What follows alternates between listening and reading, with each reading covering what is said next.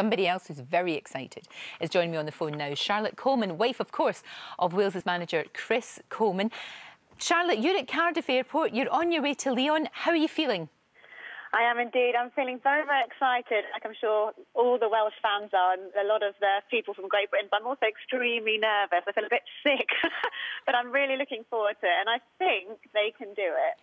Do you know what? I do too. I'm a little bit sort of like, I don't really want to jinx it, but I've got a really good feeling about it.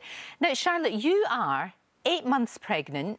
Your baby's due in a few weeks' time, and this is actually the last day you were saying that you can fly, that you can actually fly. This is the cut-off.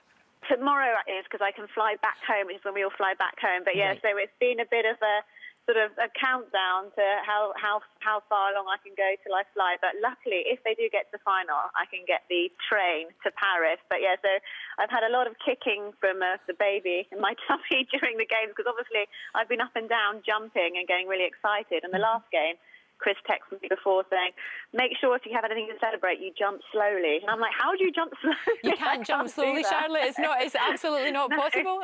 Do you just have to be careful that the excitement doesn't bring on the baby? Because then you'd have to name her or him after all of the team. You'd all have to do that.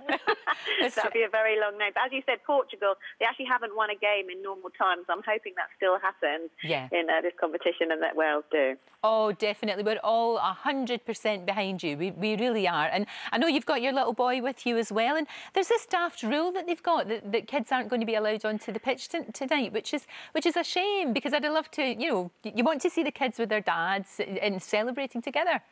Yeah, they're lovely scenes, and you saw Gareth Bale's daughter Alba run on, and he hadn't seen his kids for ages, and like Chris hasn't seen our son Finley for 5 weeks, I think it is. When we're on FaceTime, he's seen him, and I think he doesn't quite understand that FaceTime isn't daddy, because he keeps looking behind the phone and trying to see where he is. But I mean, I'll take Billy down to the bottom just so you can give him a cuddle. But I think it's advice, isn't it, not to do it, because I think they're worried what might happen. But I mean, it's such lovely scenes when you see the dads with all their kids, and they're so well behaved, all the kids, because I've been with them, because Billy hasn't been with us apart from the England game, but all the players' wives have had quite a lot of their children with them, and they have been so well behaved. So it is a shame, but we'll see what happens.